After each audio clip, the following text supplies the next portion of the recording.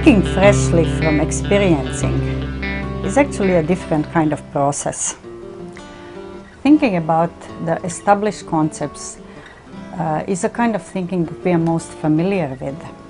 But where did all these established concepts come from?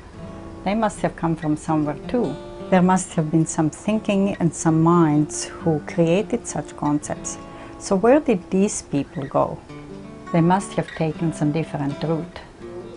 I have to say, okay, you have all learned this other kind of thinking, which is only that you learn concepts and then you can repeat them.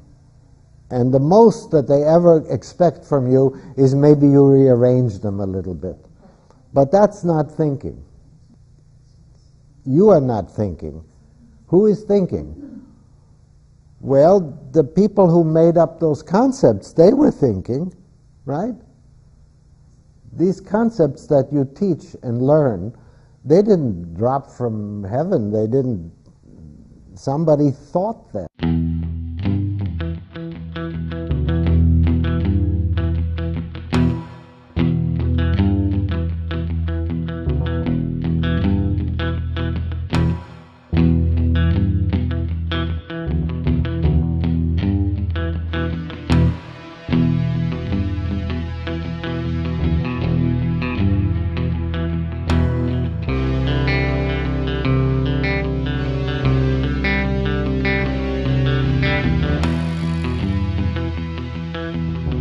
The whole system is so made that they give you the impression that you can't do that. But in the book they tell you about some other person who's dead, and that person could think. And there, of course, they think.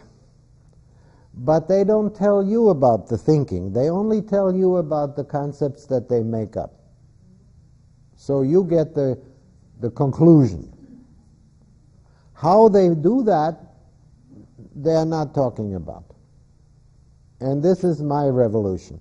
They go somewhere, and when they come back, they have new concepts, new ideas, new terms, new words. And you say, well, where did you go to do this? They tell you a story about where they got their new ideas. So then you don't get to go there. You get to hear about it, but you don't get to go there. Because to go there is not these concepts. So what is it?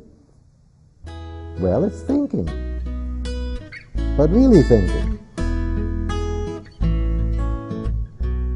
So it turns out that if you know focusing, then you already know where they go.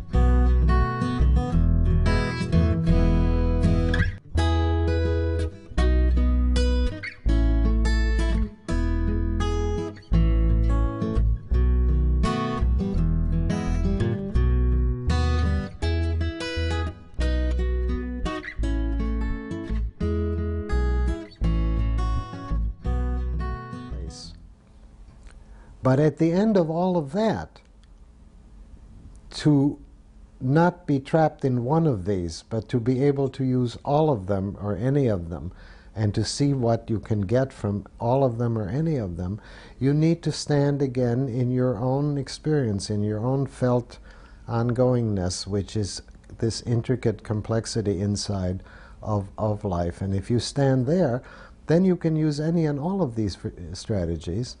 It turns out that even if you don't know any of them, you can still do something from there. You can still formulate what you know that hasn't been said and can't be said in the public language. We don't have to have them for this one practice, this one purpose, this one capacity to put into the world what hasn't been said yet that you're carrying from your particular experience.